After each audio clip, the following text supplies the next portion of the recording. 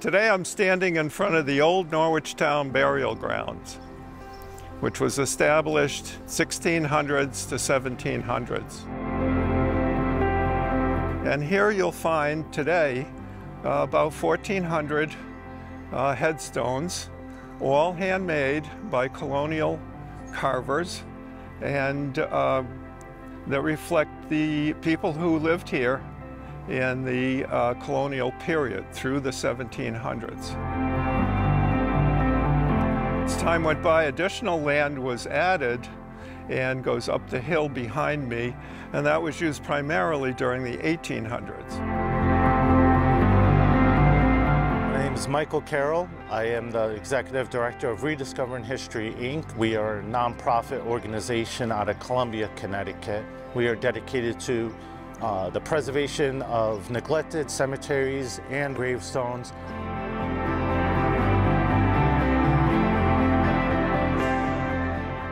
We'll start with scanning the area using a soil probe, which allows us to probe the ground and determine if there's any stones on the ground, determine if there's a base to these stones, and we'll also check the stone's condition, whether it's cracked, broken, delaminating.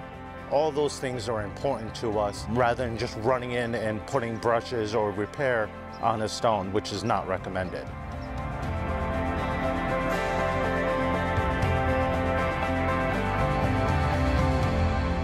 The old burial ground here in Norwich is significant because there are examples here of many of the carvers that worked and lived here during the colonial period. So here you'll find the Manning family, Josiah Manning, Frederick and Rockwell, his children, who followed in his footsteps and cut many of these headstones.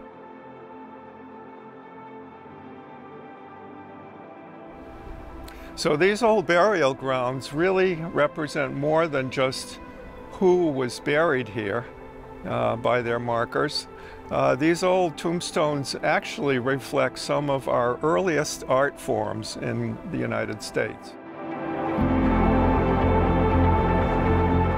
Here you'll find art, you'll find history, you'll find family history. Many genealogists study these old headstones in order to rediscover their family history.